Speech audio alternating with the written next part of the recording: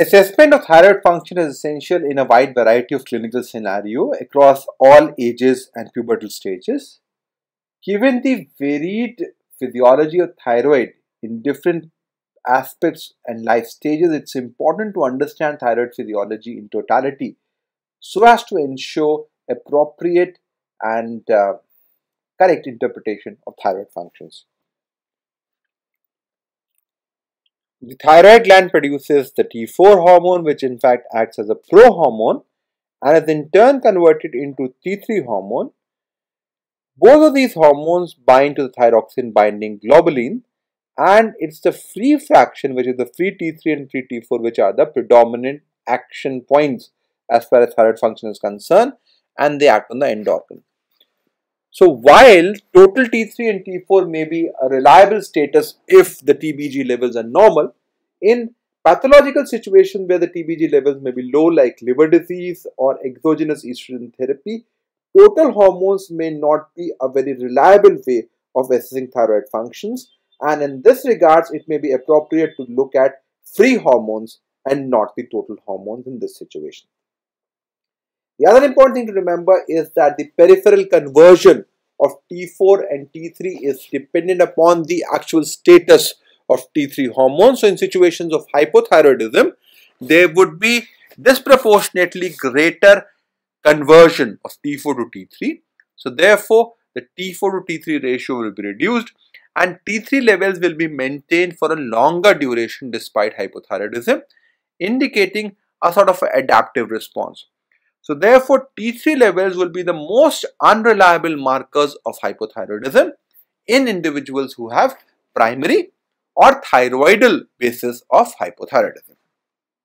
The thyroid gland is in turn controlled by the pituitary by the secretion of TSH, which in turn is regulated by the hypothalamus by the secretion of the thyrotropin releasing hormone.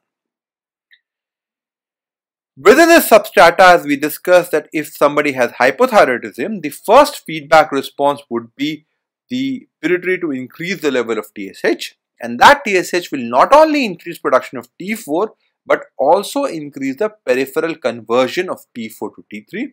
So therefore, T3 levels will be the last to fall and T3 is therefore the least sensitive marker of primary hypothyroidism.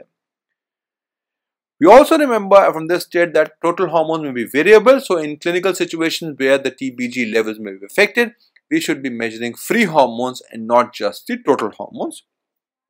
And similarly, the first change to happen in a primary hypothyroid state is the increase in TSH levels, followed by fall in T4 and finally fall in T3. So TSH is the best marker for primary hypothyroidism, but it will have no role to play in a child who has central hypothyroidism. There are hormonal crosstalks which also happen, and particularly two of them are very relevant. One is the crosstalk between the TSH and the FSH receptor, and the alpha unit of TSH has similarity to FSH receptor. So in situations wherein very high levels of TSH, it may act on the FSH receptor, causing stimulation of the FSH receptor, causing precocious puberty, and this unique form of precocious puberty in untreated girls with hypothyroidism associated with delayed bone age and short stature. The other crosstalk is that the TRH, or the thyrotropin releasing hormone, is also a stimulatory hormone for prolactin. So uncontrolled primary hypothyroidism is associated with increased level of hypothalamic release of TRH and subsequently can also result in hyperprolactinemia. So thyroid function assessment is absolutely important by these two crosstalks in girls who have ovarian cysts, girls who have precocious puberty, and those who present to us with hyperprolactinemia or galactorrhea. Another important thing to remember out of this feedback mechanism is that uncontrolled primary hypothyroidism will result in significant elevation of TSH or thyrotropin hyperplasia, which may go up to the extent to being diagnosed actually as a pituitary mass lesion, which in fact is a diffuse thyrotropin hyperplasia. Once these children are actually put on thyroid hormone, the pituitary hyperplasia subsides and the size of pituitary glands come down. So if you have a situation wherein the TSH levels are very high and there appears to be a TSH secreting lesion, one doesn't need to worry. Start thyroxine replacement and the child will improve both clinically as well as in the form of neuroimaging pictures.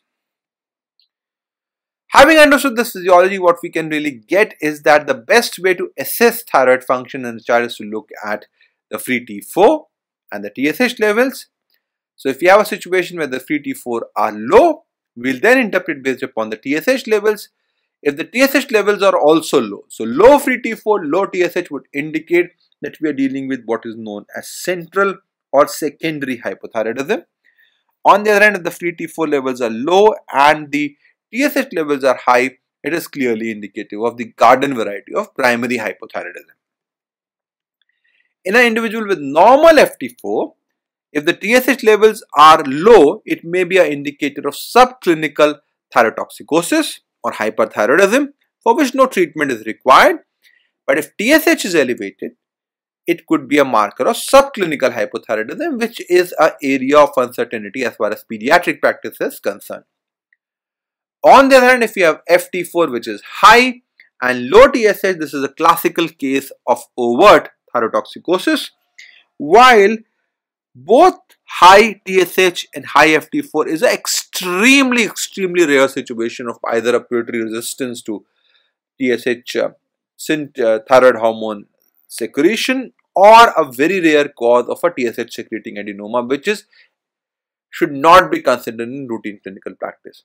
So just by clinical assessment of FT4 and TSH, we can broadly classify an individual into a euthyroid, hypo or hyperthyroid state.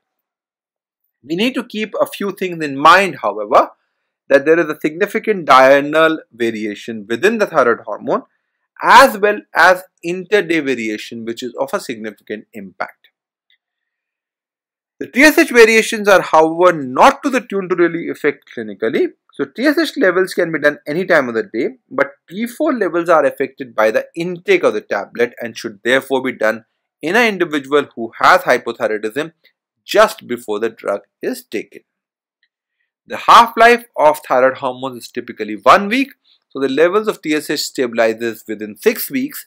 So there's no point repeating levels very quickly after changing dose. Wait for at least 6 to 8 weeks before you do that.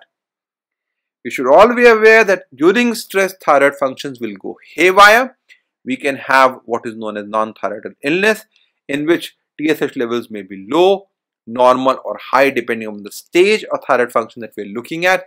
So as a rule of thumb, please do not assess thyroid functions in a sick child admitted to the ICU unless there are clear-cut pointers towards hypo or hyperthyroidism like bradycardia or tachycardia, hypothermia or hyperthermia, or unexplained cardiac failure, encephalopathy or hyponatremia.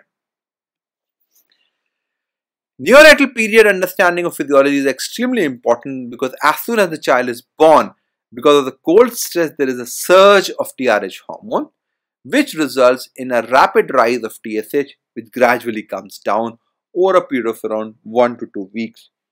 So therefore, when you're really assessing a child, we should use a cutoff only after 72 hours of delivery, because that is the time when the thyroid function would have stabilized to a certain extent.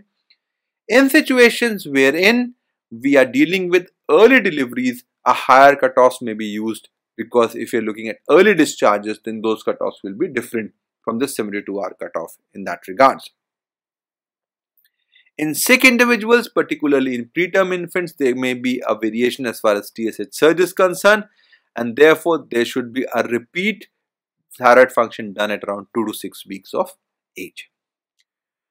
What about the normal thyroid hormone levels? And this is a big confusion. What we can see here is the TSH levels rapidly fall down from around 18 to 20 to a level of around 8 at 1 month of life. These are the 95th percentile, and then gradually they remain stable and stay around 5. And these are with regards to the levels of FT4, which are very high at birth and then gradually stabilize. So often a question which comes to our mind is that what level of thyroid hormones, especially TSH, should we be concerned about? So any individual who has a level of more than 40 in the first week of life, more than 20 in the second week of life, and more than 10 beyond 1 month of life is significant, and one need to be cautious in terms of evaluation and treatment. And these are the 97.5 percentile cutoffs which are given for different age groups. So between 1 to 12 months, the upper limit is around 8.21, and subsequently the figures come